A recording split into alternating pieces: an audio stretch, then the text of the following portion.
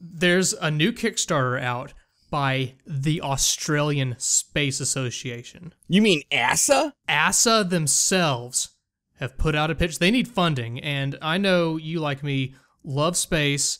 You love the Down Under. So let's see what they got to pitch. I'm pretty excited about this. I'm down. Let's do it. Go. We're going to plant the rocket at South Australia, Woomera, and it's going to take off, go through the atmosphere and into outer space. Once it's there, the gravity of the moon will take over and we'll land the craft on the moon and plant the Australian flag. That's what we're going to do. Oh, is that it? That's... Did I get the link wrong? No, that's ASA. I see it right there. Wow, and I thought NASA was underfunded. They're gonna put a rock... No, they're gonna get a spacecraft to the moon. It doesn't look like it's coming back from the way that video went. And the moon also has the word moon actually printed on it. I didn't realize. But still, their inflatable globe hanging from the ceiling fan does resemble how the real solar system works. I'm sort of surprised by this thing in general. I also don't think you need much illustration like that to say, hey, I'd like to put something on the moon. Like, words work there. I don't know that the video helped ASA here. But... So they're trying to raise $18,642, which they then kind of contradict by saying we are trying to raise $25,000 to start our own marketing campaign. You know why? Once started, we will get the consumer to pay $30 a month. You know, I had one answer for you, but now I have two questions. Right? It's Australian dollars, which is why it's the disconnect. The marketing campaign part is throwing me a little, because I thought it was a space program. But then there's consumers who are paying, like, a recurring fee? So they want to put a robot on the moon and plant the Australian flag on said moon. As I would expect ASA to do. And also, by the way, we will also visit the Apollo 11 landing site while we're there. Alright, in the land up under. I don't understand. They're gonna get the consumer to pay a minimum of 30 Australian dollars a month. And to raise enough money, we require at least 150,000 people to join us, right? Oh, so we're crowdfunding a marketing campaign to get get the populace to get this 150,000 other people to show up and pledge $30 a month for the actual space travel. So I think I see. Okay, so they're like, that's too big a Kickstarter goal. So let's start with a smaller Kickstarter goal to kick off an even bigger goal that we'll use without Kickstarter to get people... It's like an interest check. Which is, one person's interested so far. Once we raise the funds necessary, we'll team up with a local university to get them to help build the robot. Okay, I don't think it's help build the robot.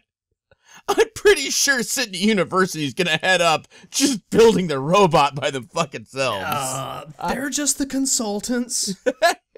To make sure all the dots and I's are dotted, T's are crossed. These are guys, I mean, ASA is having trouble clipping off part of the video where they had to tell one of them to, you know, say go. So, I don't know about that, but... So what do we get in return for funding this marketing campaign? Okay. $100. Starting big. A panoramic photo of Earth taken from the moon. Estimated delivery 2019?